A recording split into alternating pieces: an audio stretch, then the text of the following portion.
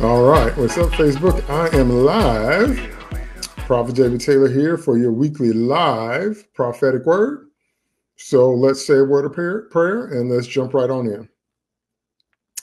Thank you, Lord, for this day. Thank you for your kindness. Thank you that your mercy endures forever. Thank you that you are truly a good God. Lord, I surrender myself to you, God. I must decrease so that you might increase. So breathe through me, speak through me. Fill me with the Holy Ghost, oh God. Breathe through my mouth and my hand gestures. I surrender everything to you, oh God, so that you might communicate what you want communicated this day to the honor and the glorification of your name, that the saints might be edified and the sinners might be challenged to turn from their own way and to turn to you. For truly you are a good God, worth knowing, worth loving, and worth serving. We thank you for it. In Jesus' name, amen. All right, amen and amen. Today's prophetic word. Oh, there's my sister. Let's say hi to my sister. Hey, sis. Today's prophetic word is hidden treasure. Today's prophetic word is hidden treasure. Now, I've ministered on this before, but there's going to be some new things that the Spirit of God shows us today that we haven't seen before. So let's look at our scripture foundation. Okay.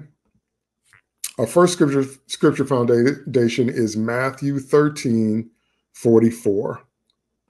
Matthew 13:44. So let me put that on the screen. Matthew 13:44. Okay. When I say put it on the screen, for those of you that are listening to the podcast, I'm talking about my Facebook Live and those of you on Periscope. When I put the scriptures up on the screen, I'm doing that through StreamYard on Facebook Live.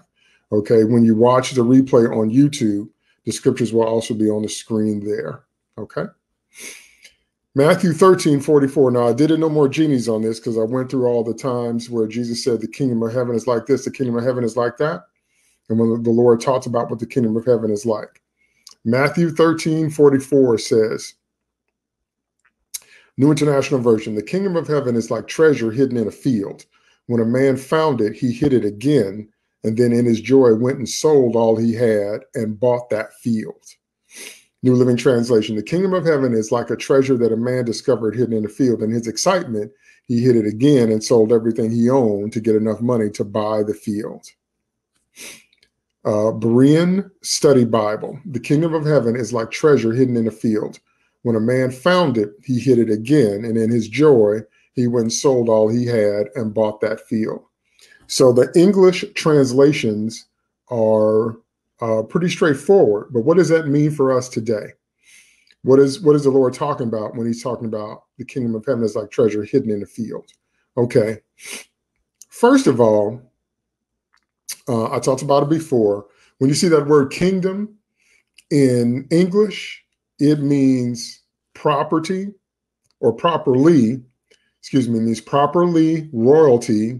It means rule or realm. One more time. It means properly, royalty, rule or realm in the Hebrew. The word heaven that we read in English, the sky, by implication, heaven, happiness, power, eternity, and also relating to the gospel. So when you read those words in English, the kingdom of heaven, it's saying the realm of eternity, the realm of happiness, the realm of power, the realm of good news. That's what it's actually saying there. I'm sorry, I said Hebrew, in the Greek. That's what it's actually saying there in the Greek. Okay?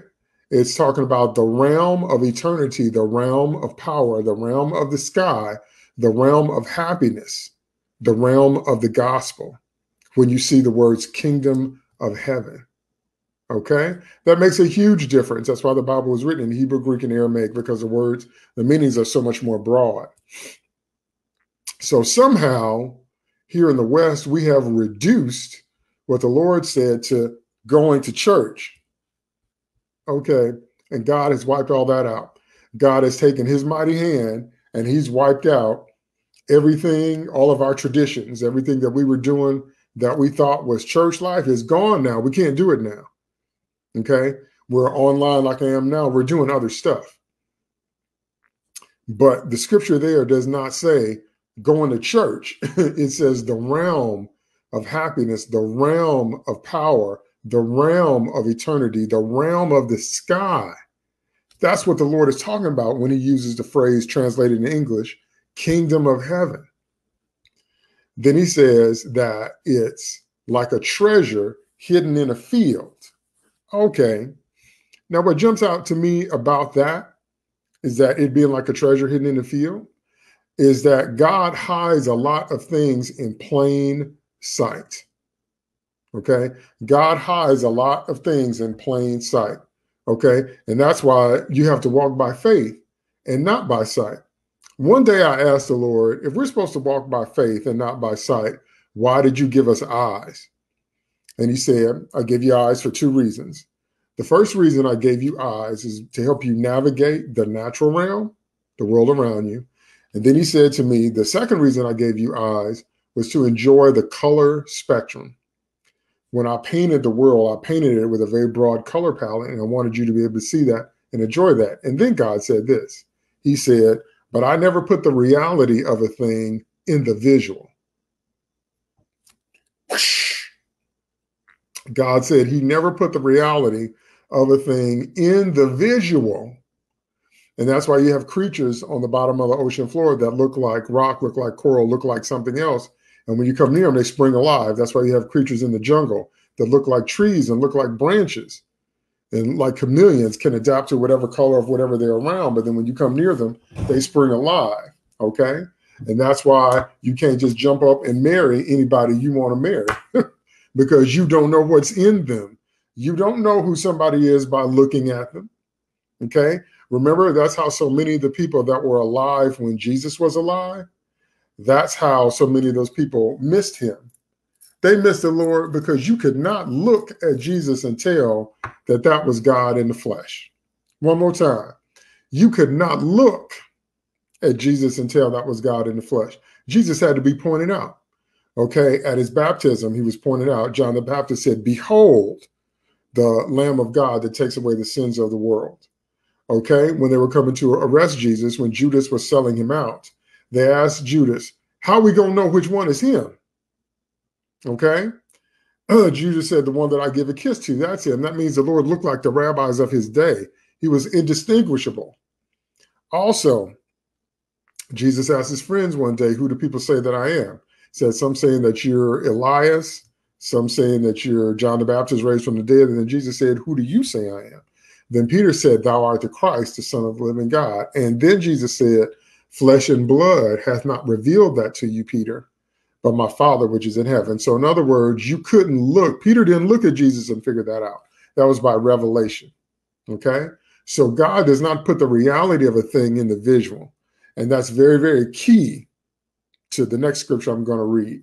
Very, very key that you get out of the mindset of thinking that the treasures that God gives you, when God makes a promise about treasure, that they're going to look the way you think they should look, that they're going to be what you think that they are, that they're going to come from the direction or the area that you think. Because when we imagine stuff, we get a picture, we get a movie playing in our head. But what I've discovered about God's promises is that God will bring his word to pass, but it might not look like you thought it was going to look. It might not come the way you thought it was going to come. It might not be what you thought it was going to be. Okay. What's a real life example of that? George Washington Carver. You couldn't look at the peanut with your natural eye and tell all of those products and all that potential was in the peanut. But George Washington Carver got alone with the Holy Ghost, and the Spirit of God opened up the treasures, the mystery, the hidden things about the peanut and gave him all those inventions. Can you see that? So that's Matthew 13:44. That's all I want to talk about there. If you want to hear the rest of my teaching in terms of the context of the kingdom of heaven, then I have a No More Genies on it, so go check that out. But now I want to look at the next scripture, and that is Isaiah 45:3. Let me put that on the screen. Isaiah 45:3. Isaiah 45:3. Now, Isaiah is one of the major prophets of the Old Testament. Here's Vanita. Let's say hey to Sister Vanita. Isaiah is one of the major prophets of the Old Testament. Now, I've told you, if you follow me at all, you've heard me say it many times that major prophet and minor prophet, those terms do not mean that their message was more or less important. It just means that their books were longer or shorter. So when you're reading the minor prophets, Nahum, Zephaniah, Zechariah, Habakkuk, Haggai, Malachi, their books are anywhere from Jonah, their books are anywhere from 3 to 5, maybe 6 chapters at most. When you read Jeremiah, Isaiah, Daniel, their books are over 60 chapters long. Okay, so they had a lot more to say, or a lot more, at least that's recorded in scripture. That's what it means by major prophet and minor prophet. It does not mean that their messages were not important. And when you come on the video, please like and share, because you know when a prophetic word goes forth, we want as many people as possible to hear it. Okay, so the Spirit of God can speak to as many saints, and so he can challenge unbelievers.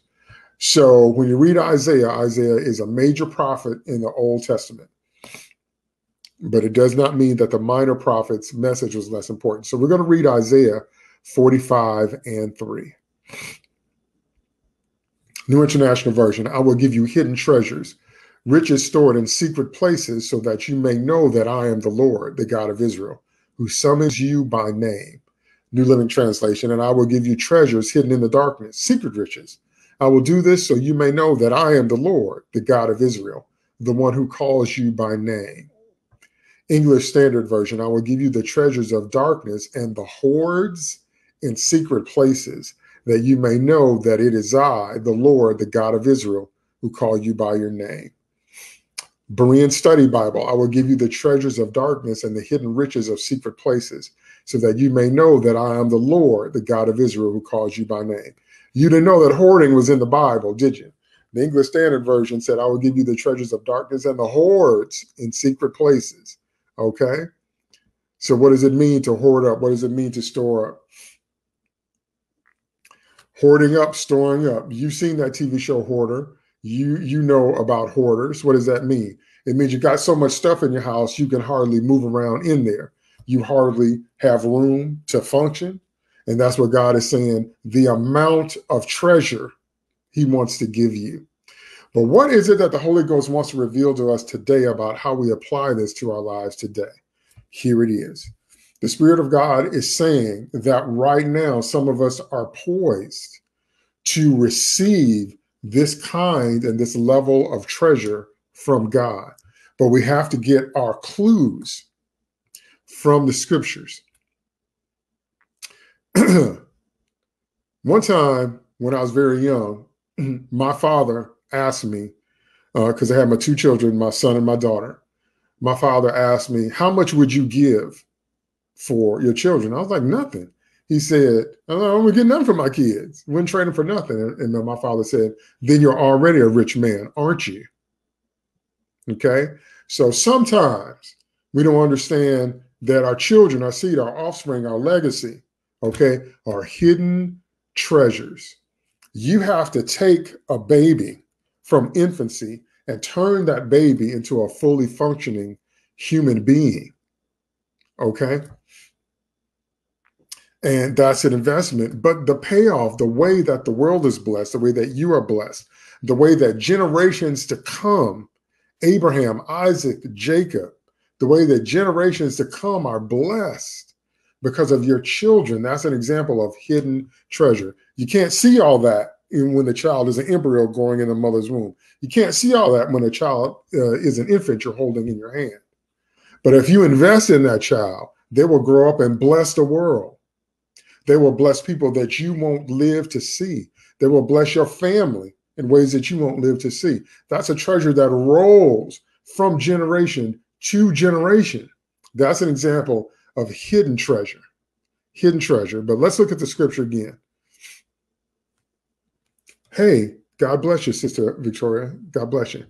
God says, I will give you hidden treasures. Berean Study Bible says the treasures, okay? It says treasure store, a treasury, a storehouse of darkness, okay? Now that word dark is intense. It says dark, darkness, misery, destruction, death, ignorance, sorrow, and wickedness. Now wait a minute. Wait a minute. Now, what's God talking about in the Hebrew? Dark, darkness, misery, destruction, death, ignorance, sorrow, and wickedness. Do you know what that means? That is a version of Romans 8:28. What God is saying there to us is that when you are going through things that are dark or destructive, or the enemy's trying to bring you misery, or the enemy's trying to bring death onto your life, God will reach into that situation and bring treasures to the forefront. Haven't you ever noticed that when you come out of a trial, especially if it was an intense trial or intense tribulation, intense trouble, have you ever noticed that you're better as a Christian, that you're a better person, that you pray more, that your faith has increased, that you've learned how to take down some of your pride and ask for help when you need it, that you've learned how to be honest about how you feel, that you've learned how to be, Sister Victoria on Periscope says yes, that you've learned how to be more disciplined, that you've learned how to not take what God has already given you for granted. Haven't you ever noticed that when you come through something as a believer, I'm not talking about unbelievers, I'm talking about as a believer, when you come through something, haven't you ever noticed that you are better? That is one of the hidden treasures that God gives us that unbelievers don't have.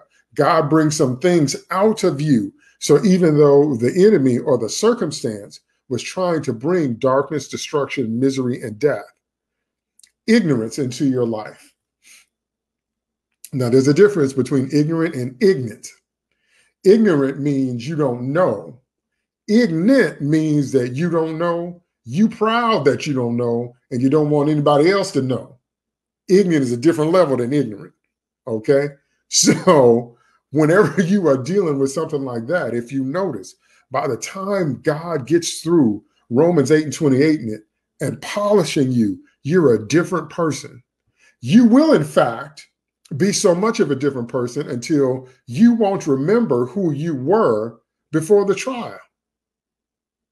Do you understand that's a hidden treasure? Do you understand that there was some gold inside of you that maybe you didn't know was there? Did you know that there was some potential inside of you that you didn't know was there?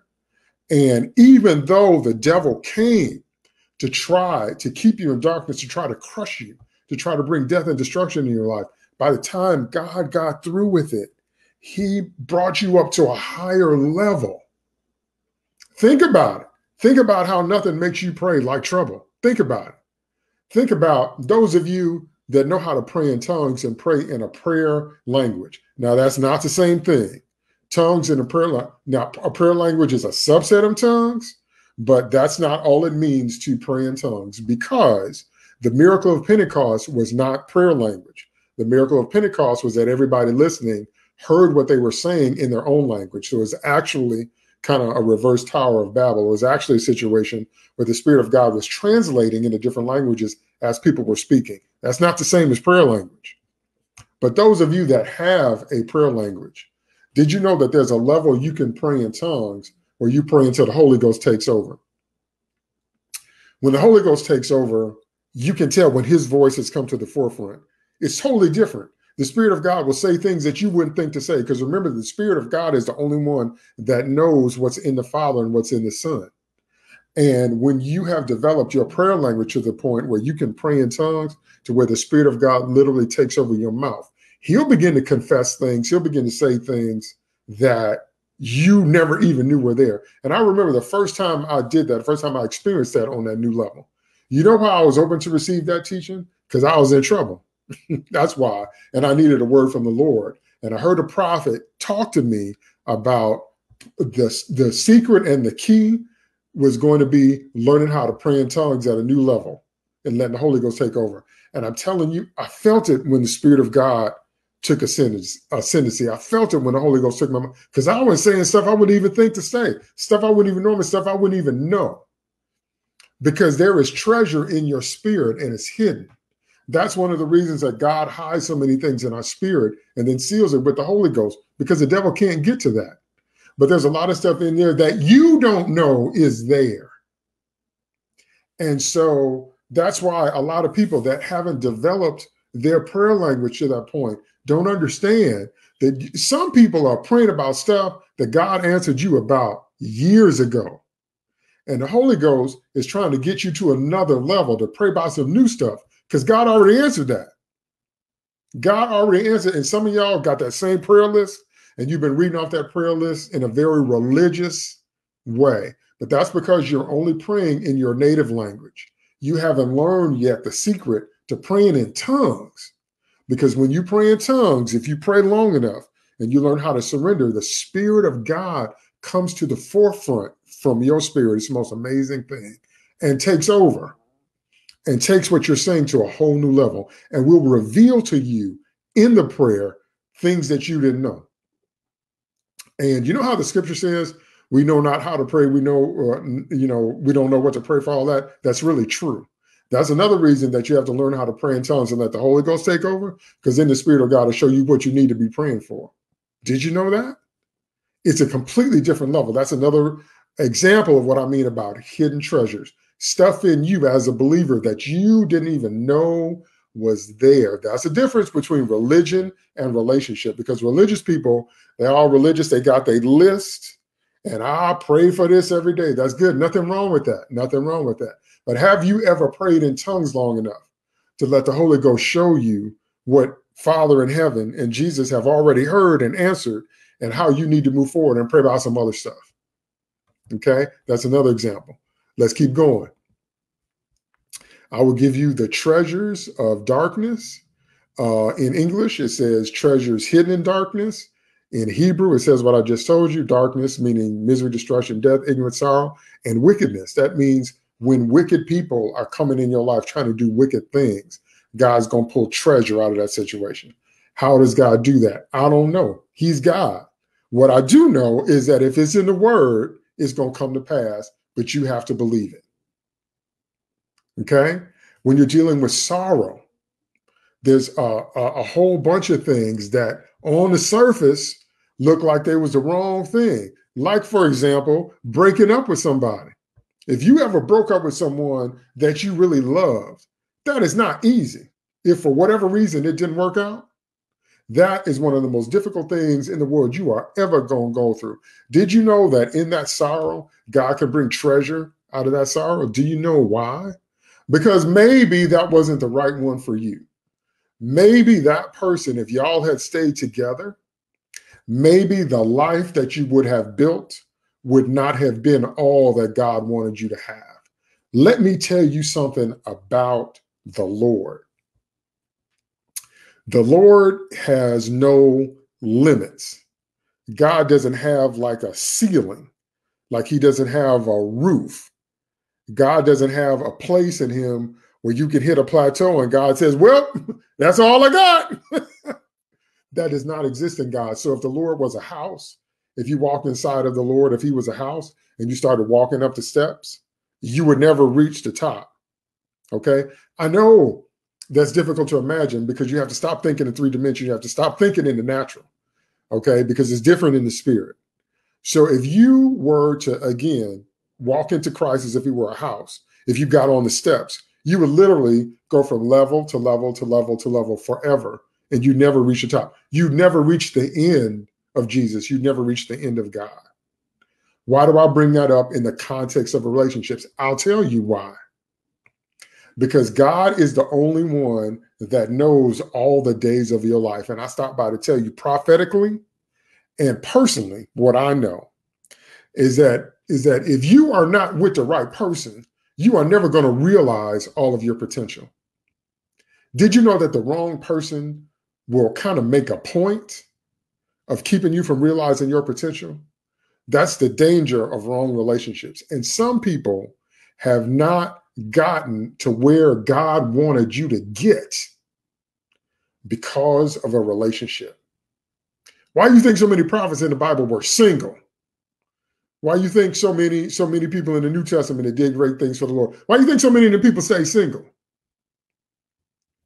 if you get the right person, and if the right person is spirit-filled like you are, and they love the Lord, and they love the word, and they're surrendered, and they're on the cross every day, and they learn how to say, not my will, but thine be done, then maybe you have a chance that y'all can lift each other up like you're supposed to.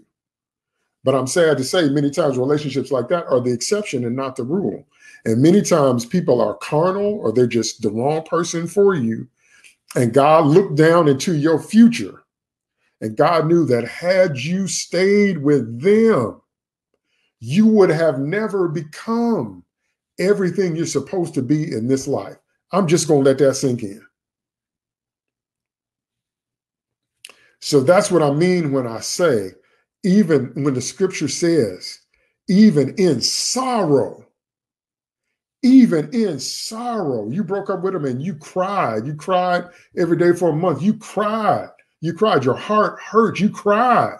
You didn't want to let him go. And it was a sorrowful day from your point of view. But from the Lord's point of view, he looked 2 years into the future and said, I need to get them here. And there's no way they're going to get there if they stay with that person. Can you see that? That's another example of how, even in the midst of sorrow, I'll give you one more, then I'll move on. Some of y'all, there's this young man that I know who lost his mom very, very early. I'm not sure if she died in childbirth. I know that he was very, very young when his mother died. And recently he got married, and he and his wife had their first child.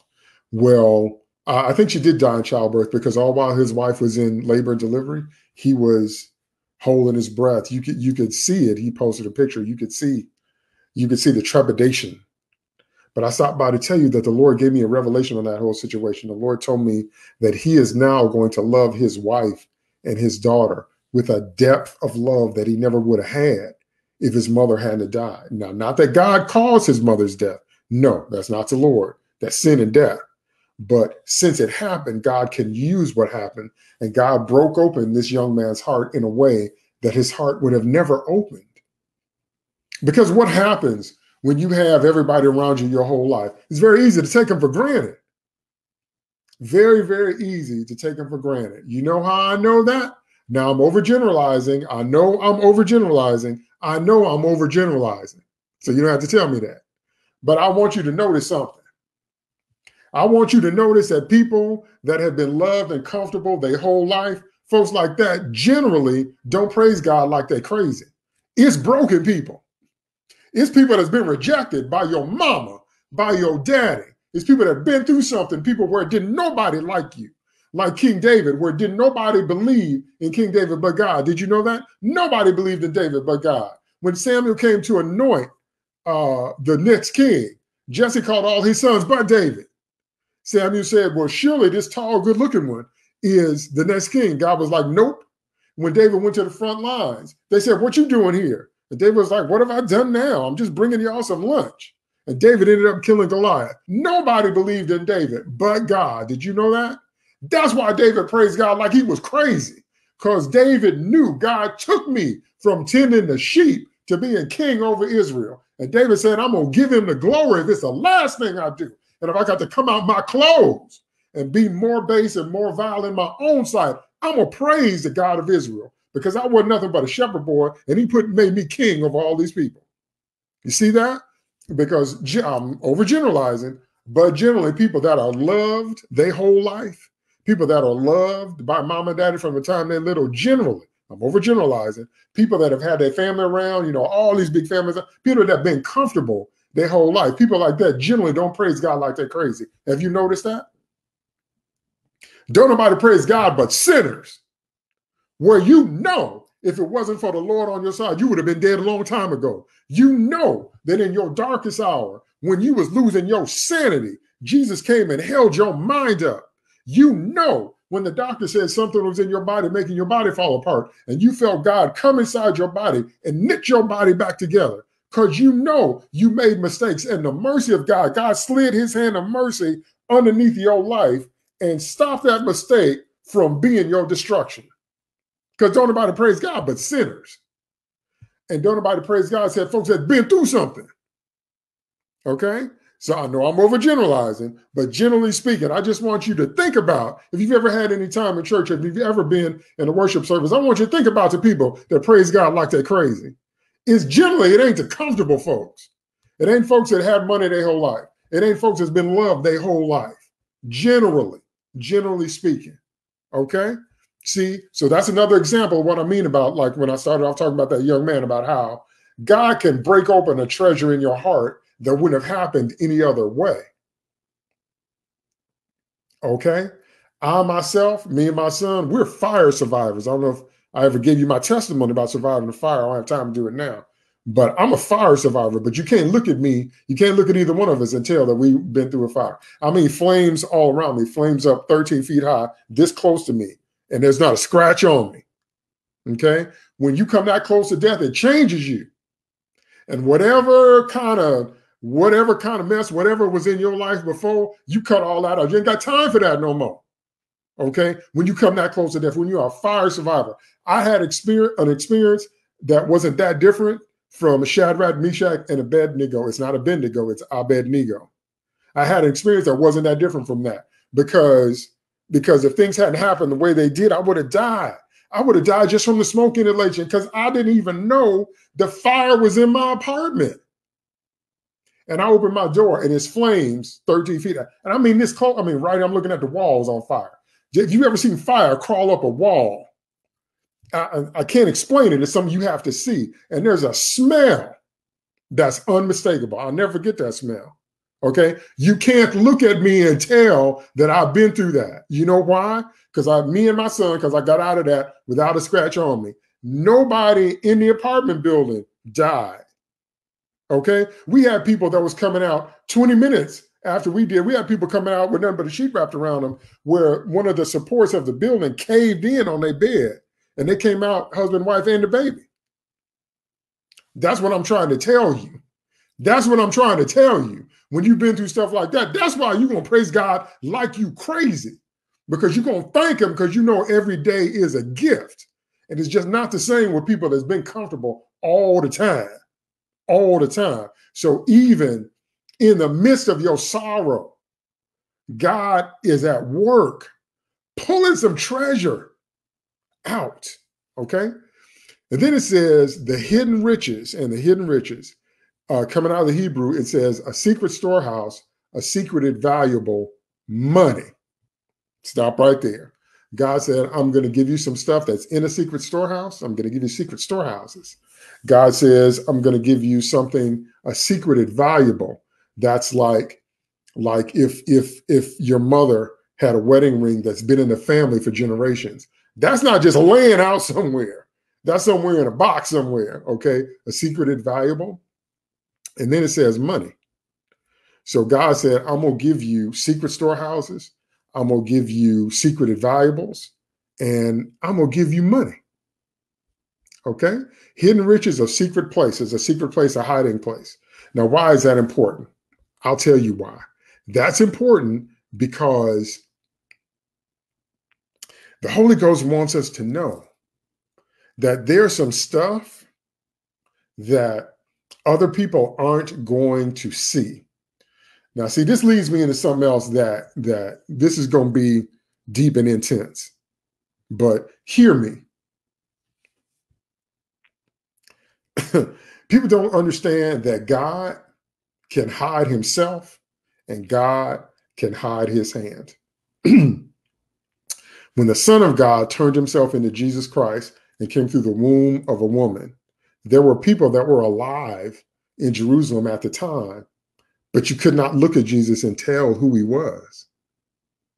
There's some people, can you imagine how salty you would have to feel after you died to know that you were on earth in the same city as Messiah and you didn't recognize him and you didn't believe in him? Because remember, God becoming a man was not once in a lifetime. It wasn't even once in a generation. It was once in all creation. There's only one time God ever did that. He never did that before, and he's never going to do that again. In the Old Testament, God appeared to man in different forms. In the New Testament, God manifested himself through Mary's womb by becoming human like we are, and he's never going to do that again. That was literally a once in all creation experience. And some people got to look at Jesus with their natural eye. They got to look at him like you're looking at me now. And some folks didn't believe. Can you imagine how salty they must have felt after they died because they saw Jesus again? Can you imagine being one of the Roman soldiers that literally nailed him to the cross, that literally took a hammer and took his hand and put that spike in his hand and nailed him to the cross, and put that spike in the other hand, nailed him to the cross, put them spikes in his feet, nailed him to the cross, and one of the soldiers stuck that spear in his side and blood and water came out. Okay, after them soldiers died, they saw the Lord again. They saw the Lord in his resurrected form. They saw him after they died, and they realized that they pierced the very Son of God. I'm just going to let that sink in. Why am I saying that? I'm saying that, and then I'm going to say this a little bit to connect it. If you're familiar with the Mount of Transfiguration, if you read the scriptures, you know what that is. If not, I'll just give you quick info.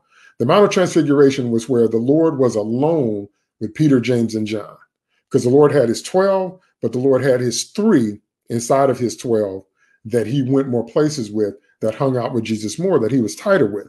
As a matter of fact, Apostle John was the one that Jesus gave his mother to when he was down on the cross.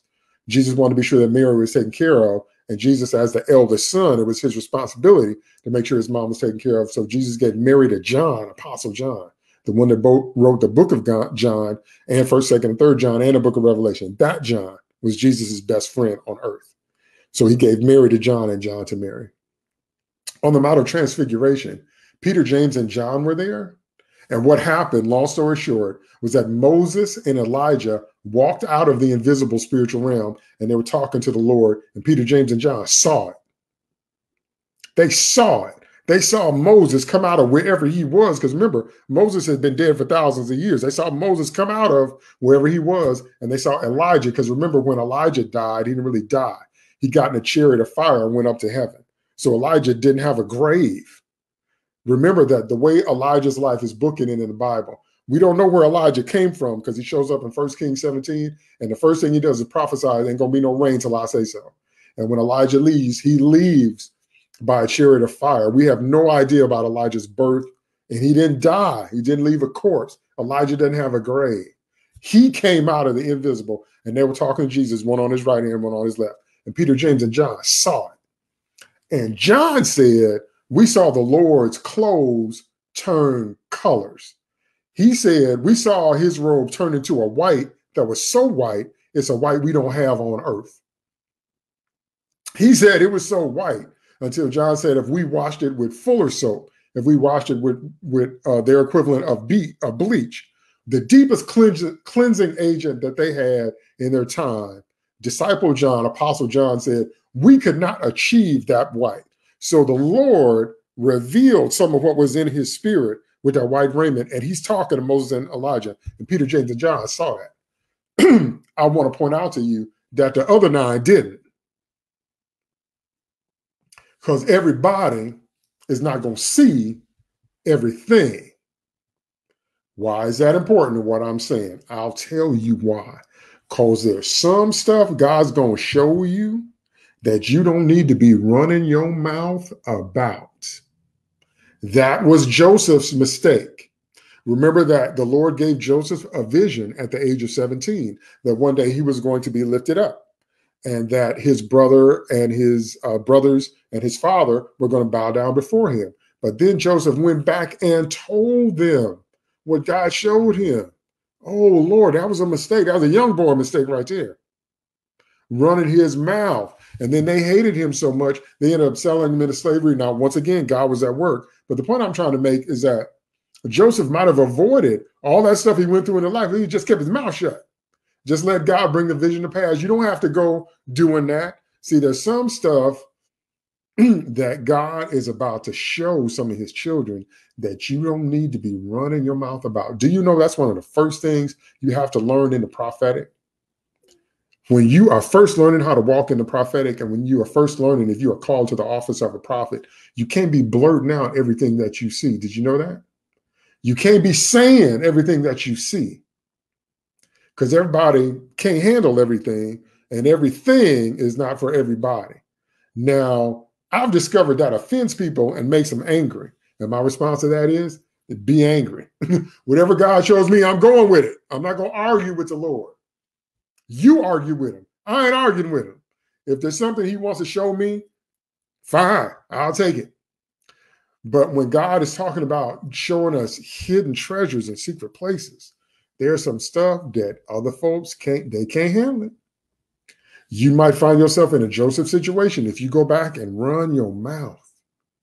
So when God begins to reveal these secret things to you, don't say anything unless the Lord tells you to say anything in some circumstances, in some cases. Another dimension of what the Holy Ghost wants us to know from this prophetic word is that a lot of it's not going to look like what you thought. Don't you know that a lot of people have missed their spouses because they didn't look like what you thought? I am now firmly convinced that God answers every prayer that's prayed in faith because the Bible says he does. But I also know that sometimes the answer is walking around inside the skin of somebody that you would never talk to. Did you know that? Did you know that there are some people in this world that want to bless you, but because they're a part of a certain group, you would never speak to them? So there's a whole dimension of opportunities that you are not walking in because you don't have nothing to do with those people. Let me give you an example. One of the prime examples of what I'm talking about is people that don't honor the prophetic. I don't care what people say. I care what the Lord says, and the Lord said 5. People say 3. What did you say, Prophet Taylor? I said, the Lord said 5. People say 3. What are you talking about? God said apostle, prophet, evangelist, pastor, and teacher. He said 5, like your 4 fingers and a thumb on your hand. People say, no, we just take the evangelists, the pastors, and the teachers. Ain't no modern day apostles, false. Ain't no modern day prophets, false. The whole Bible is apostolic and prophetic. The whole Bible was written by apostles and prophets. And apostles and prophets are real today. But I have met plenty of people in my life who are like, well, we don't believe in all that. I have met people that have let their children die because they wouldn't receive a prophetic word. I'm going to say that one more time. I have met people, I'm not making that up. I'm not going to call their name, but I'm not making that up. I have met people that would rather let their children die than hear what thus saith the Lord from the mouth of a prophet. And it don't have to be from someone in the office of a prophet. It could be someone that flows in a prophetic gift. It's not about that. It's not about a title. It's not about the vehicle that God uses. It's about hearing what the Spirit is saying to the church. That's one of the prime examples of people that have cut off. How do you think we're going to navigate through 2020? Ain't but one way, and it's through the prophetic. The Lord has to reveal to us what to do next. Why do you think so many Christians are just don't know what to do? Because they don't walk in the prophetic. They don't want to hear it. They're like, if it doesn't come from an evangelist, pastor, or teacher, then that ain't God. And wrong again. How do you think we're going to make it through the rest of this year? That's going to be through the apostolic and the prophetic. God going to have to tell us what to do. Sometimes the Lord has to tell you, like when to go to the grocery store during the pandemic, the Lord will be like, don't leave the house now. The Lord will be like, go now and come straight back home. Stuff like that. Yes, the Holy Ghost can lead you on that level. Sometimes the Holy Ghost can be like, don't go down that street. Go down this street. Sometimes the Holy Ghost can be like, wait 20 minutes. Just all kinds of things, because they that are led by what? The Spirit of God. They are the sons of God. That's scripture. And when you're dealing in a time that we're in now, we are in a time like unto Sodom and Gomorrah. We are in a time like unto the days of Noah. Okay, where much flesh. Now, God said in the days of Noah, the end of all flesh has come before me. But we are in a time where the end of much flesh has come before God. Much flesh is ending. That's the time you in right now. And the only way you're going to make it through that kind of time is through the prophetic, through asking the Spirit of God, what's the agenda for today? What should I do? What should I not do? What should I leave alone? What should I do? And if you're one of those people, if you grew up in one of those religious denominations, one of those situations where they told you that apostles and prophets are only in the Bible and they're not real now, fail. You heard me say it last week, and I'm going to say it here again. Some of y'all looking at me are never going to shake your pastor's hand again. Did you know that? Now, if you went to a giant church, you probably had no chance of shaking your pastor's hand anyway. But some of y'all went to, medium-sized churches. Some people go to small, very intimate churches, but the congregation is really close. Did you know some of y'all are never going to shake your pastor's hand again? You are never going to shake his hand again. So what you going to do? What you going to do? If pastor's not online, or if he is online, or if you're not online, or if the internet went down, what would you do?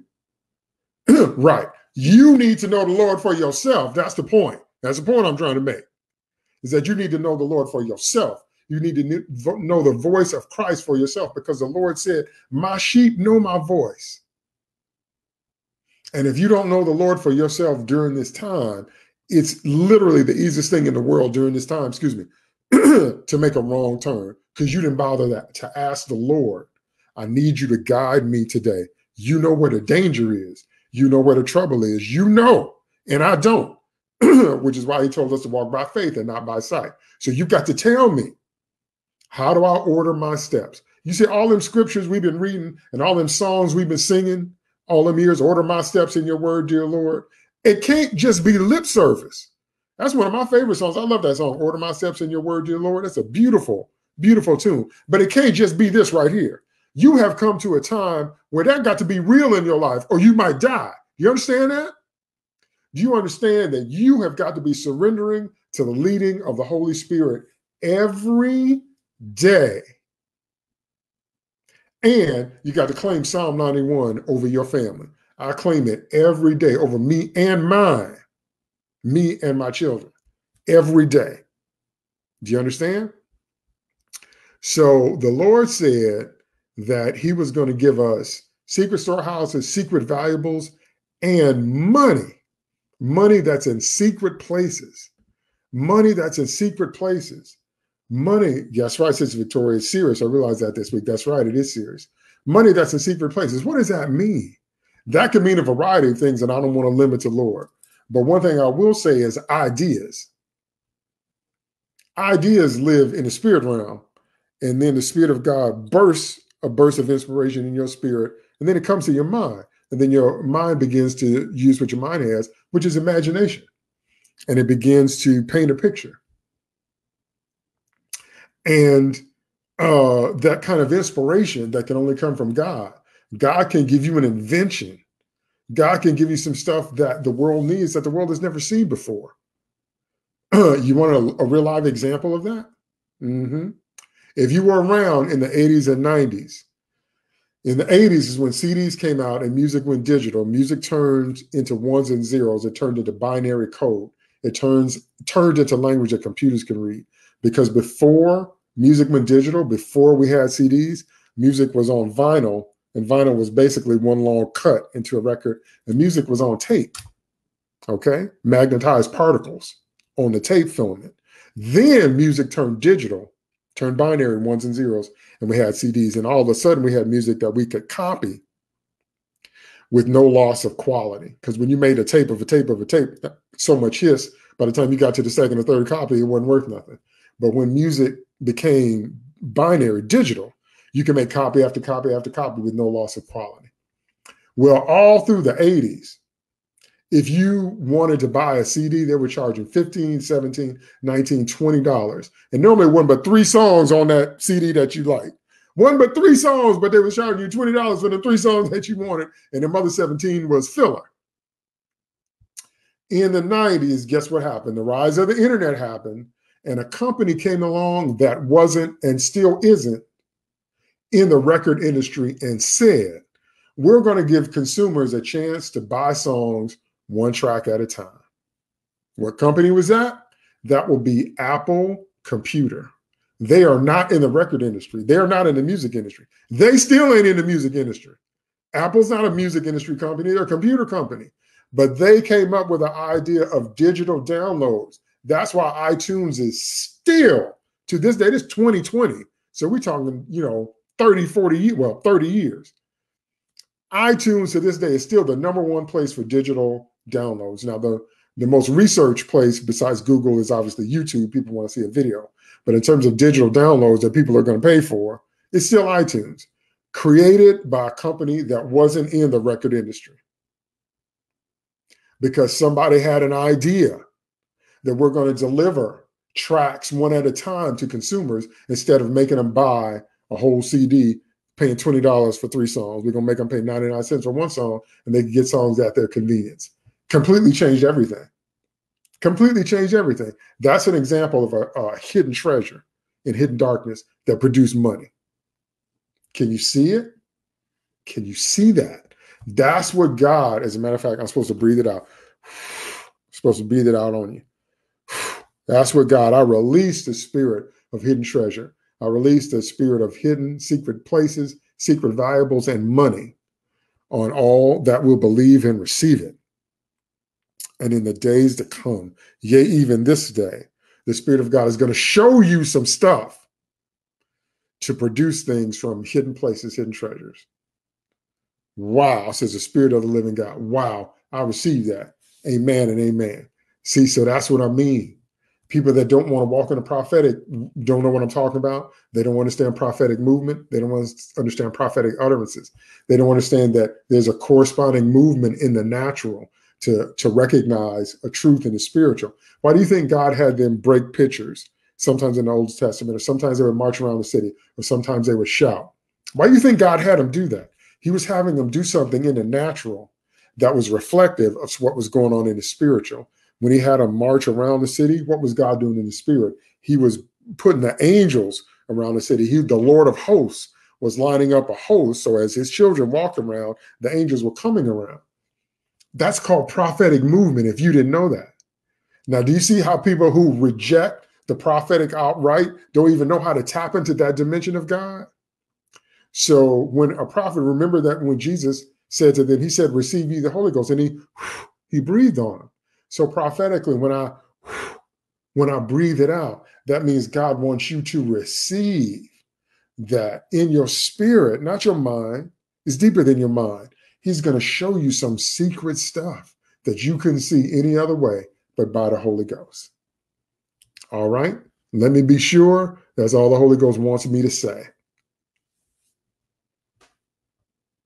Says, so that you may know that I am the Lord, the God of Israel, who calls you by name. Okay, calls you by name. That's indicative of a relationship and not religion. That's why religious people can't get this. Religious people, in fact, hate the Holy Ghost. Did you know that religious people hate the Holy Ghost? Just go, well, back when we had church, just go to some super religious church and start praising God and start speaking in tongues. Watch what happens. Watch what they do to you. Religious people hate the Holy Ghost. Religious people want control. They want to be in control. They want to order the service. They don't want to give the Spirit of God reign and let him have his way. Okay? And so the Lord just released a word that there is money that you can't see with your natural eye, that only the Holy Ghost can show you. Who wouldn't want that? Why would you not want that in these times? There's treasure that God has put somewhere that's not discernible with these right here, that God has to show you. Why would you not want that? See what I mean? All right. That's our prophetic word for today. Thank you so much to those of you that tuned in to watch me live. That word blessed my heart. I received it. I'm going to walk in it. Remember, I told you, you got to believe it, receive it, say it, and obey it. And that's what I'm going to do. And I'm looking for the Lord to show me all of that. And remember, don't be running your mouth about what God shows you. What God shows you is for you. Don't be running your mouth unless the Lord tells you to. If the Lord tells you to share it with someone, then share it. But other than that, don't be running your mouth. They're going to do you like Joseph. Everybody can't handle it. Some people are going to get jealous of you, okay, and sell you out, try to throw you in jail, try to do evil things to you, okay? Don't be running your mouth. Amen. God bless you, Sister Victoria. So thank you again to those of you on Periscope that watch me live, those of you that watch me live on Facebook. Remember, you can always watch the replay on Periscope and Facebook Live, but also the YouTube video.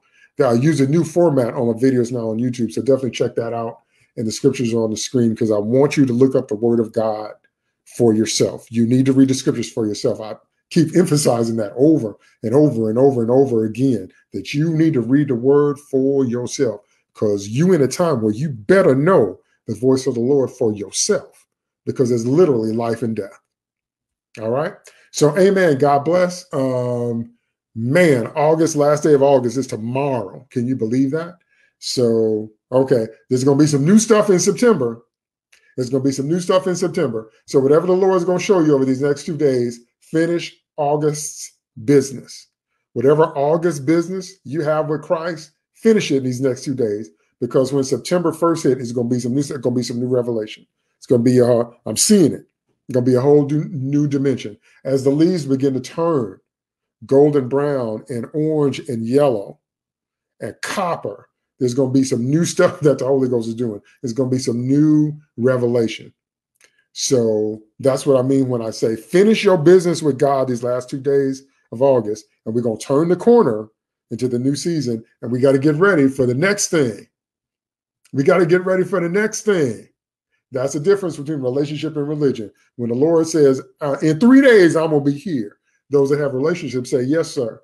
We want to be like the wise virgins that when the bridegroom shows up, we are ready to go. The foolish virgins are not filled with the Holy Ghost. They off somewhere trying to buy the Holy Ghost at Walmart or Aldi, and they're going to miss the Lord. Don't be like the foolish virgins. Stay full of the Holy Ghost. And when the Lord said, in 3 days, I'm going to show up and do this, you can be ready. Okay? So I will be here same time next week. Sunday, 2:30 p.m. Central Standard Time. Don't forget to like and share this video, because we want as many people as possible, as many saints to be blessed by this word, and as many sinners and unbelievers to be challenged to turn from their way of living to the Christ.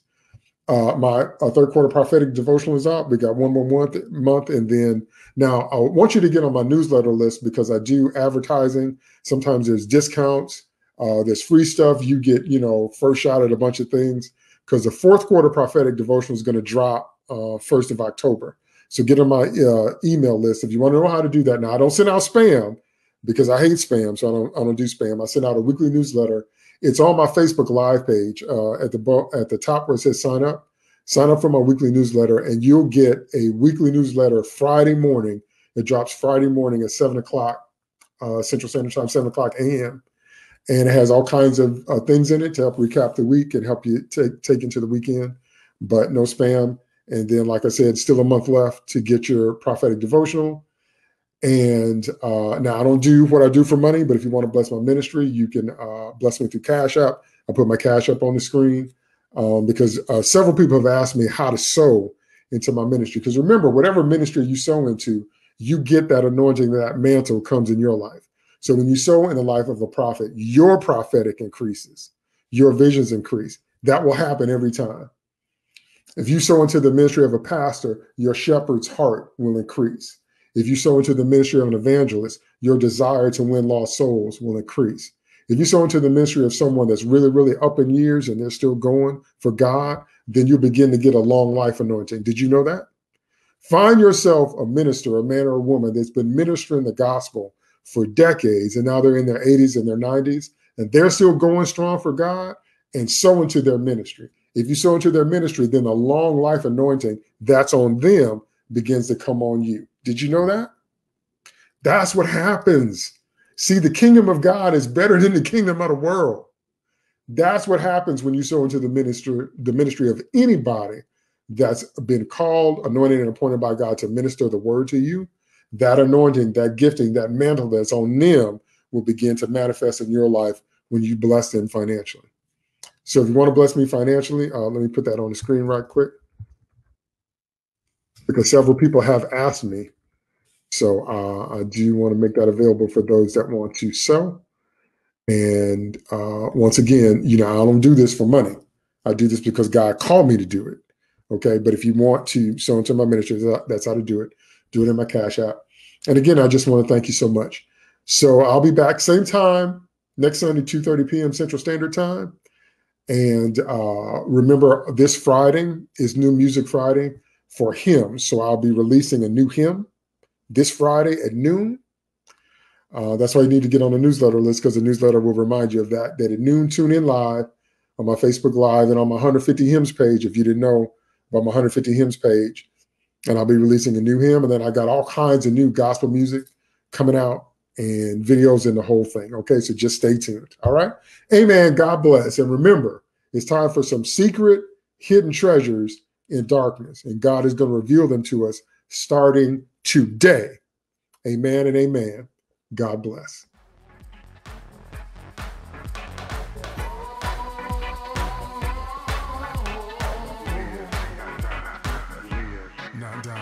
Satan tries to threaten, and sickness is his weapon. To fill my days with strife and cut